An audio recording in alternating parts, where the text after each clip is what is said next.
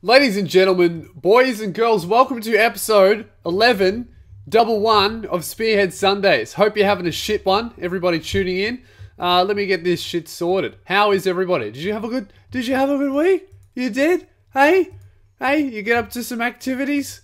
Did you practice some things that you wanted to, did you learn anything? Hey, have you been playing that guitar that you want to play? You've been reading that book you want to read?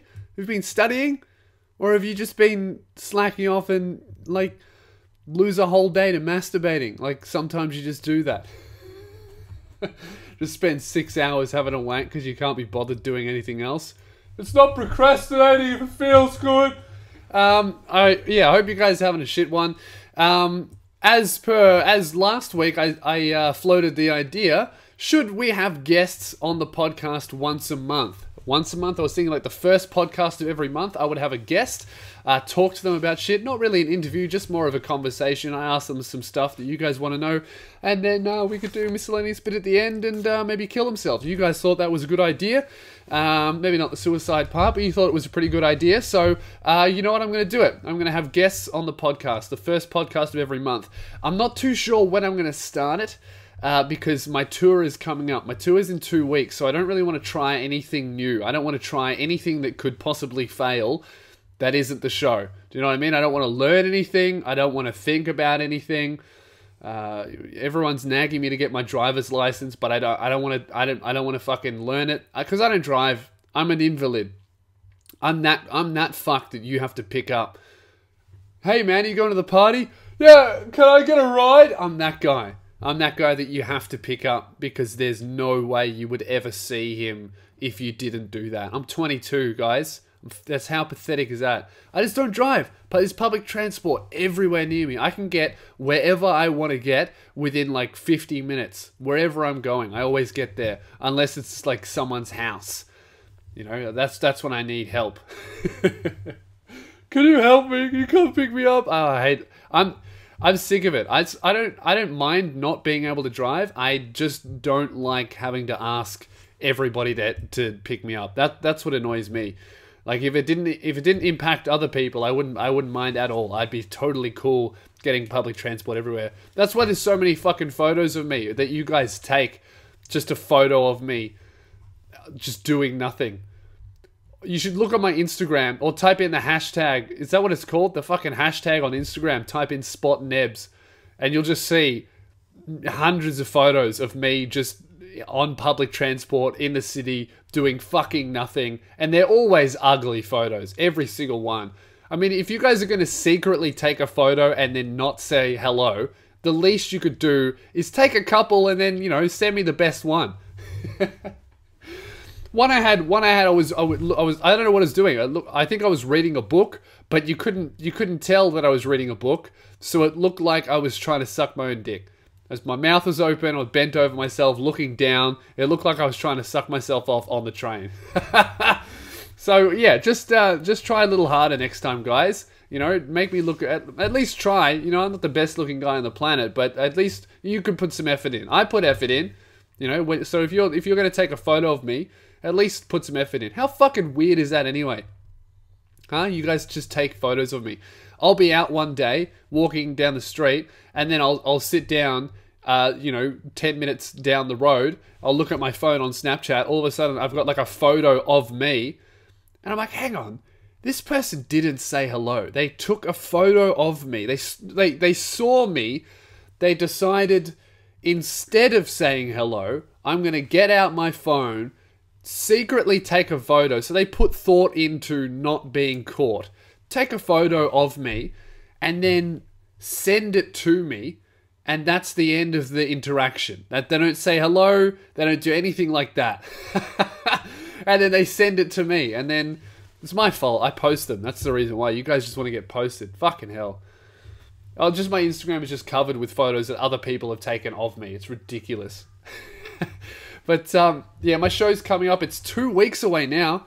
The first show in Melbourne, the whole tour is 2 weeks away. The first show in Melbourne is April 5, and then I do a show every single night except Monday night until April 17. Then I have a little break, and I go on tour, and I do every other state. I should probably fucking know my dates. I don't know my dates. Let me have a look.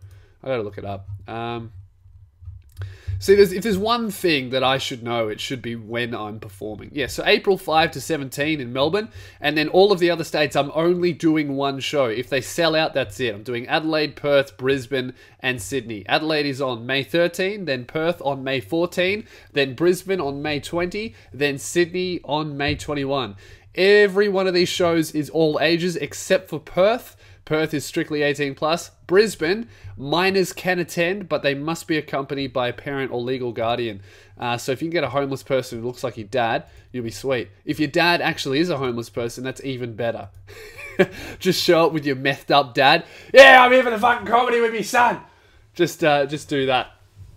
But yeah, the show's almost ready. I'm at the stage where it's every joke is typed out how it's supposed to be said. And then I'm reading it every single day. I'm saying it, reciting it every single morning. And then sometimes before I go to sleep as well. So it stays in my head. Because that's what I wanted to do from last year. Last year was really, really good. And the show was awesome. But this year I want it to be word perfect. Like you're watching a fucking comedy special. So that's what I'm trying to... That's my goal with this one. My goal with this show was to do longer bits. And then do them word perfect exactly how they're supposed to be. Like a play. But shitter. So yeah, to help promo the show, I've got a big video coming, guys. It should be out on Thursday. So what I've got on Tuesday. Don't fucking quote me if this doesn't happen. Just please be quiet. I'm freaking out about the show already. If it doesn't happen, it's not because I hate you guys. It's just because I'm fucking freaking out about this show. Okay. So I've got a big video. I got a big Lou review coming on Tuesday. And then I've got this fucking hilarious video that I filmed with Luke Kidgel, who's opening for me in Melbourne and Brisbane and Sydney, actually. He's come in all those states. How could he be bothered? A brilliant video with Luke Kidgel that I'll be dropping on Thursday. And I think it's probably... I haven't seen the final edit, but I was there when I was in it, obviously, and I wrote it. And I'm very, very happy with the script. I'm very, very happy with the filming. Elliot Loney's in it as well. It's a big... We shot for like 7 hours. We went down to St Kilda Beach, and then we went to like some bush in the river. We had to go over the Westgate 3 or 4 times because the guy driving was a fucking idiot. Not that I can talk. I don't even drive. We go on the Westgate once. We were coming home from St Kilda, and we had to go to like North Melbourne. We went over the Westgate once. We're halfway across the Westgate. I'm like, why are we on the Westgate? And then dickhead driver is like, oh, I don't know, man. We're on the Westgate. I don't know what we're doing. So we get off the Westgate, and then of course we got to go back on it because we're not supposed to be there anyway. Get back on the Westgate. So we go back the opposite direction. And then we're just talking to Luke in the backseat of the car. And then next thing you know, we're back on the fucking Westgate for the 3rd time. I'm like, what are you doing, you idiot? He's like, I don't know, the road I drove on just fucking took me here. So then we had to go back on it again. We were on the Westgate like 4 fucking times. I couldn't deal with it. I wanted to jump off by the 3rd time. On the way back on the 4th time, they had to fucking hold me in. But yeah, I've got a big video. I'm really happy with how it came out. I don't know. It's you guys. I don't want to ruin it for you because you'll see. That's what I'll say. You guys will see. During production, I took a blanket from my house. So my house is just full of nice rugs and nice blanket things because Mum's a hippie, and so she recently washed them all. I just realized how horrible this is. I'm just going to tell you, it's such a mean thing. Just not a mean thing, just a really bad thing that I did. Mum washed all of the rugs that she likes. She's really into rugs and shit. Hangs them all up on the line. And then what I did is I needed a rug for the video as a prop. So I went over to the line and I took it off the line. And then I put it in the car. And then we went and we filmed. And then there's a scene where we throw the rug in the river. And we had to put stones and dirt in it so that it sunk. So we throw this rug into the river. It sinks to the bottom of the river. And then I left it there. That was it. I took the rug off the line and then threw it in the fucking river and then left it there. What a mean thing to do to my mum. She's got, mind you, she hasn't noticed. So I'm just not going to say anything. Is that a bad thing? I'm not going to say a word. Right? I'm not going to tell her. She hasn't noticed. I don't know how she hasn't noticed. We've got so many, probably because we've got like fucking 30 rugs. Any of your mums into that weird shit? I think every mum is into a really weird fucking thing. And it doesn't matter what it is, they just have 30 of them. If it's candles, or it's yoga books, or your like psychology books. How to live calmly, like all those fucking bullshit books. They're like, oh, just sit alone and pour yourself a tea and give yourself time to reflect on the universe and yourself and calm your mind. Really, what the book should say is how to relax and clear your mind. And it should be this really big book, and it's just one page and big text right in the middle. It just says, have a wank. That'll clear anyone's head, I reckon. Like, no, it should be like, have 3 wanks. You won't be able to think of anything after that. 3rd time, you're done. But during filming, I ripped my jacket. My favorite jacket. It's the one that I wear all the time. It's the one that I had to stop wearing in photos and videos because you cunts assumed it was the only item of clothing I owned. Like, Lewis has done 3 Lou reviews in his purple leather jacket. Is this the only thing he owns? Is Lewis homeless? What's going on? But yeah, I ripped it. You guys will probably be happy to hear. But it's my favorite jacket. It's not like a little tear either. It's like a big flap off the arm. It's fucked. Favorite jacket, absolutely fucking ruined. I don't know what to do. Do I take it to a tailor? Because I'm not throwing it out. I want to get it fixed. But you can't really... Leather is skin. You can't just like stitch leather. You'll be able to tell. How do you fix a massive tear in leather? Can somebody seriously inbox me? I bet there's like one girl who knows exactly how to fix this. She's listening. Out of the 15 people listening, there's one girl and she's just a clothing repairs expert and she's listening and she knows exactly what's going on. Can you please help me? Whoever you are, girl or guy, if you know how to fix my jacket, please inbox my page. I've got no fucking idea. It's this massive fucking flap. Totally... Or I can't wear it anymore because it'll get worse. I don't know what to do. I'm shattered. Rip my favorite jacket. It's like the only thing I would wear. And it's just fucked. And you know what? I'm not even giving up on it yet. It's so destroyed. I'm not giving up. I'm going to get it repaired. I just need to get a new jacket, man. I'm not going to do that though. I'm in denial. Please tell me how to fix my jacket. Please help me. Broke my headphones too, as well. I don't know, everything's just fucking broken.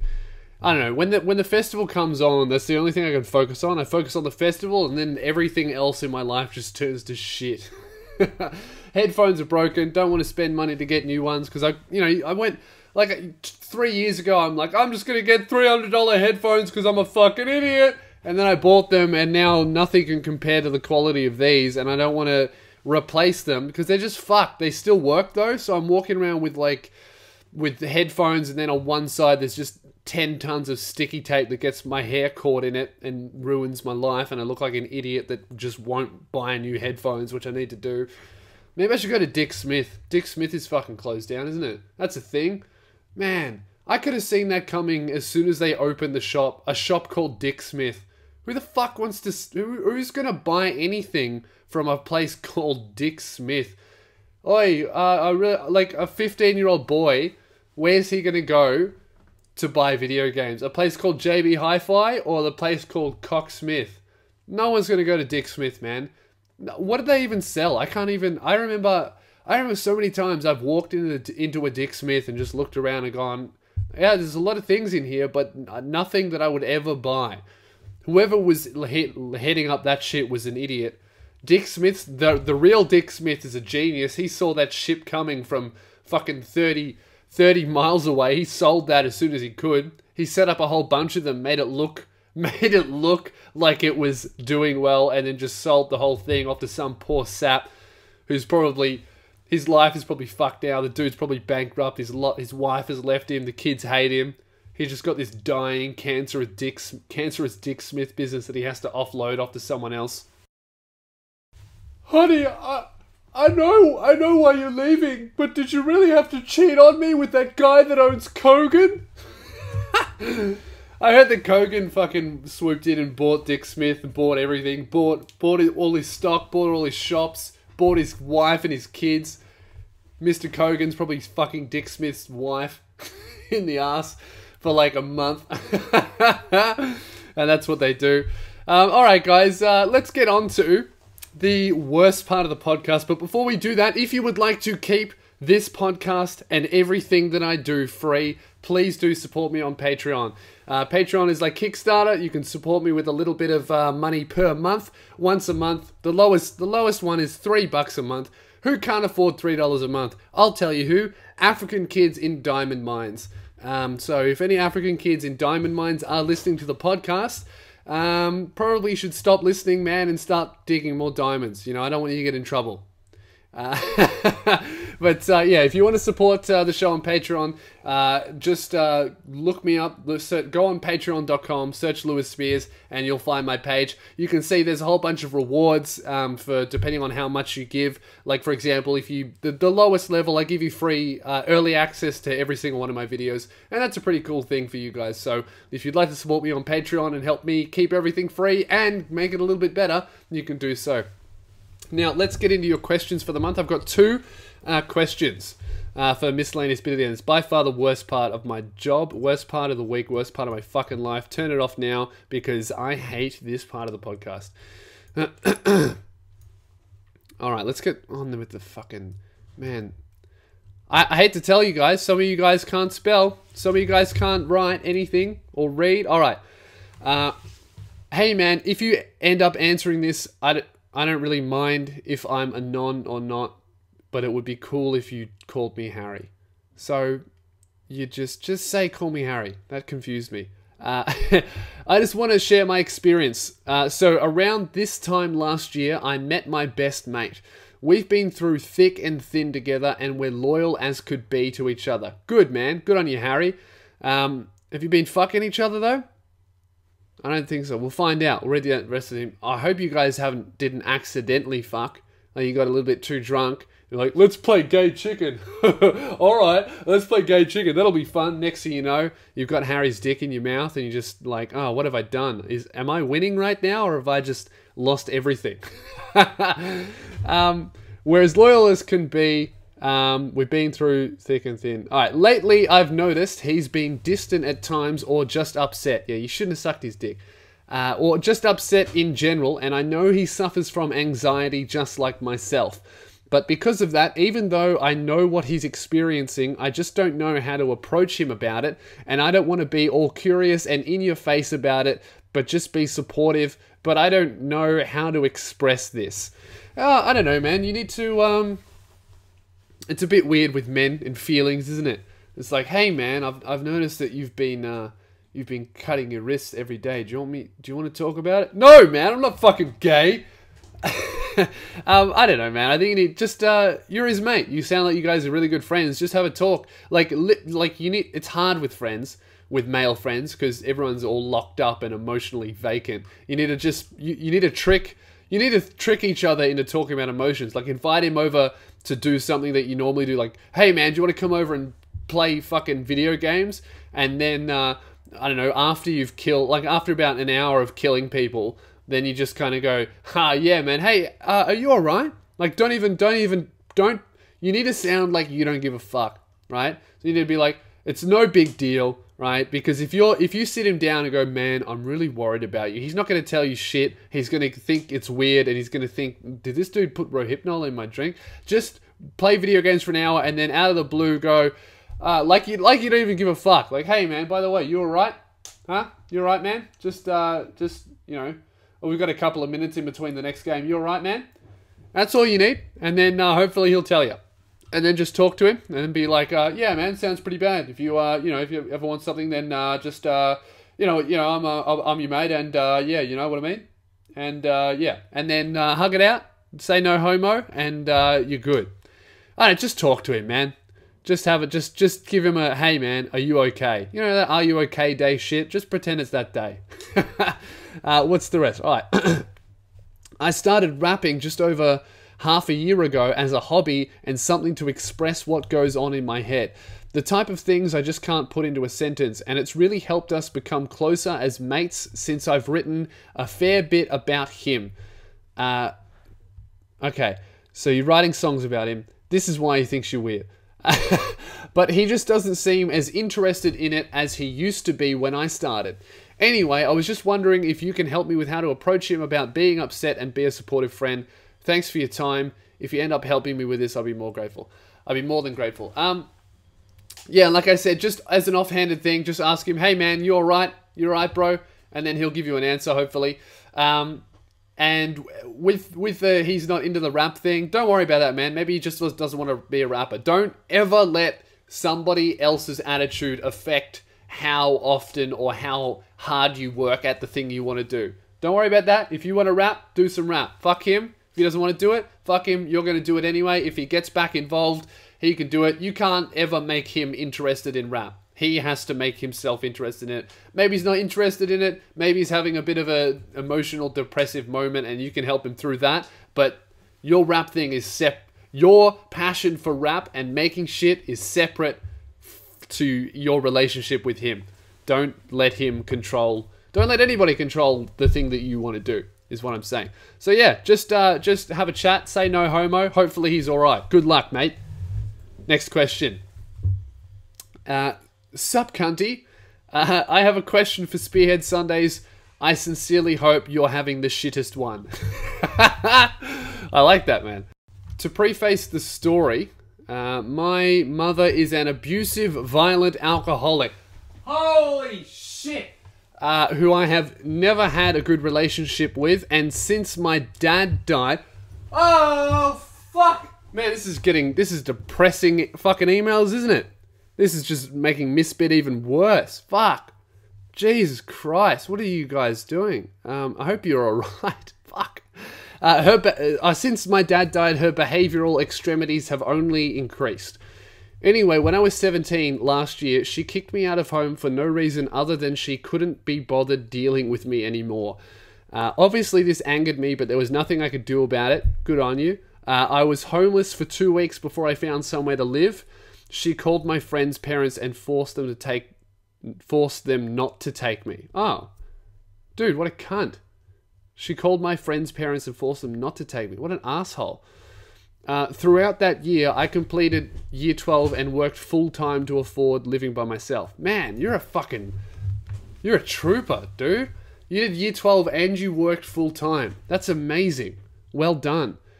The whole year, I only ever spoke to her once, which was when my dad's will was being read out. She never called to ask how I was. Nothing. A couple of weeks ago, I'm sad.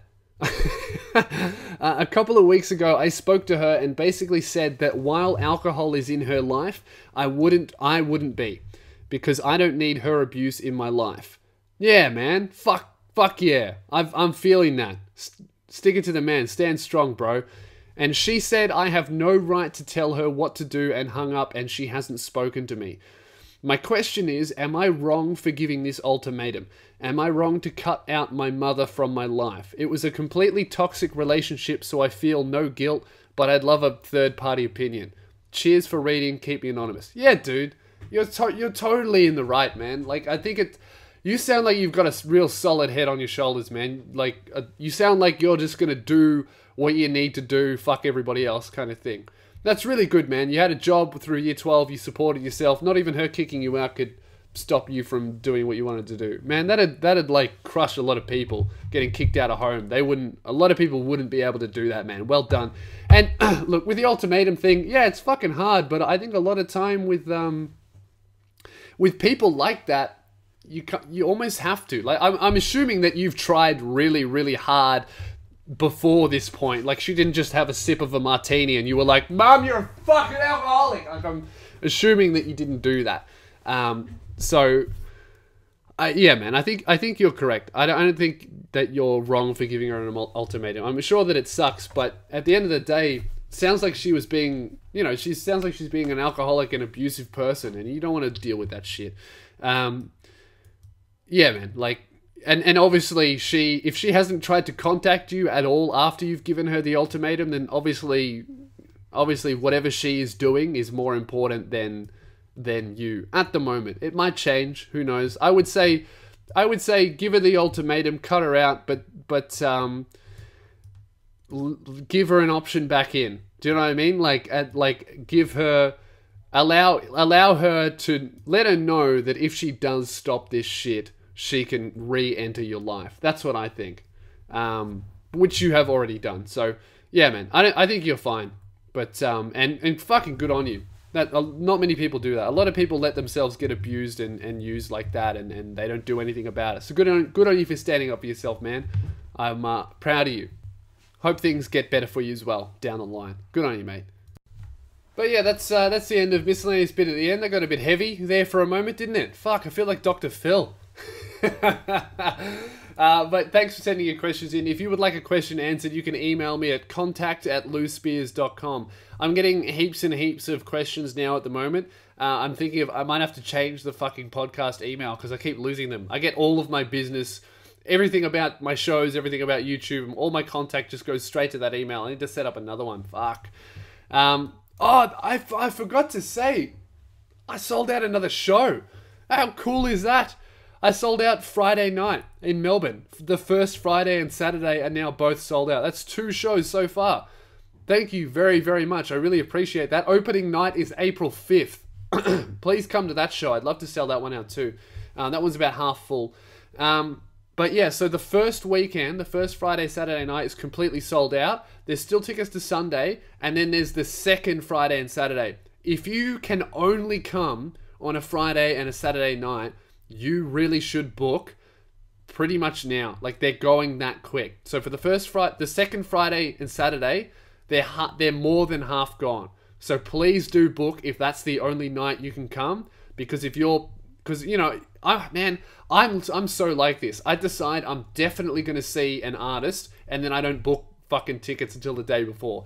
But like the Friday and Saturday night, they will 100% sell out a couple of days out from the show. So please do book if that's the only time you can see it. Because if the guys who can only go to a Friday and a Saturday show book, that means the guys who are flexible, they can come to the other shows, and it works out better for everybody. Because you know, I would hate for you guys to miss out. So yeah, thank you very much for booking.